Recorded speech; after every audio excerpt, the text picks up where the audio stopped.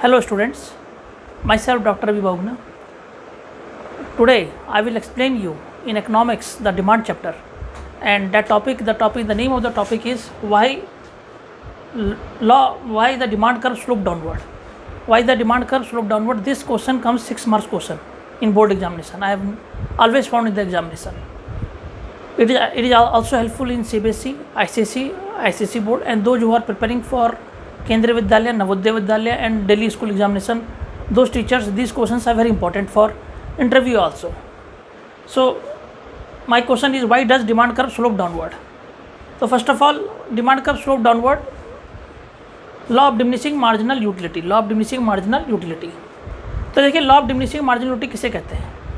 As consumption of a commodity increases, marginal utility derived from each successive unit goes on diminishing.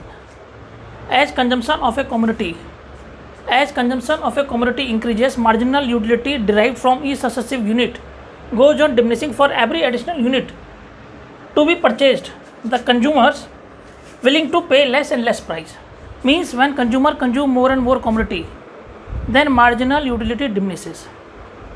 That's why consumer buy more quantity at less price. Now second point, income effect.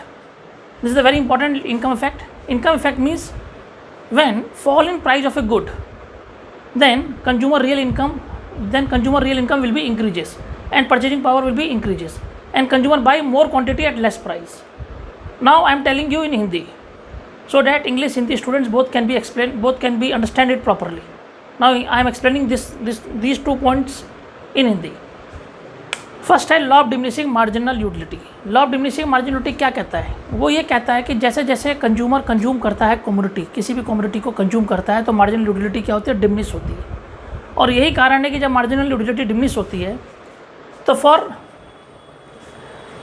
वो क्या करता है? जब when marginal utility diminishes for every addition, when you consume more and more commodity, then marginal utility diminishes.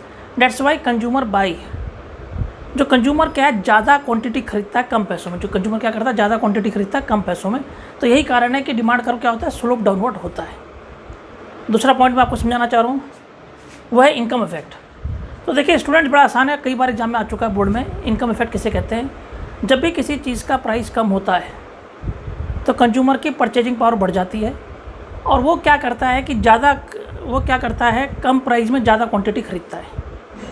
मान लीजिए कभी किसी भी गुड्स का प्राइस कम हो गया तो कंज्यूमर क्या करेगा? मोर क्वांटिटी खरीदेगा कम प्राइस में.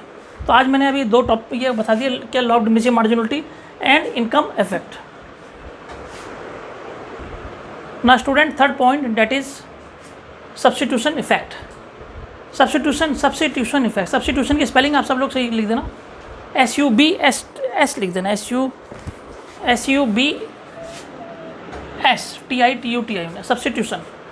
Substitution effect. Substitution of one commodity for the other when it becomes relatively cheaper. Means substitution of one commodity for the other when it becomes relatively cheaper. For example, X and Y. There are 2 goods X and Y. If the price of X fall, if the price of X fall, it becomes cheaper in relation to commodity Y. So if the price of X fall, we will buy more X as compared to Y. Okay, this is known as substitution effect.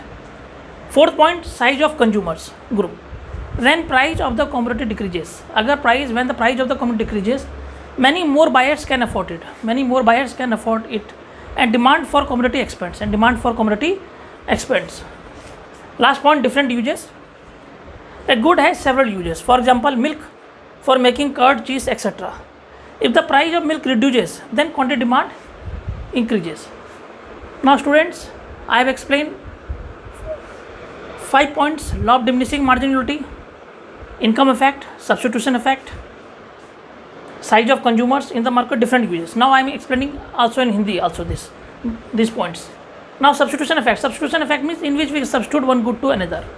For example, X and Y. अगर X का price कम होगा तो X का price कम होगा Y के comparison, तो लोग क्या करेंगे? X को ज़्यादा लेंगे.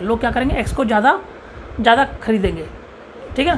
If the price of X will reduce as compared to Y, then we will buy more X as compared to Y.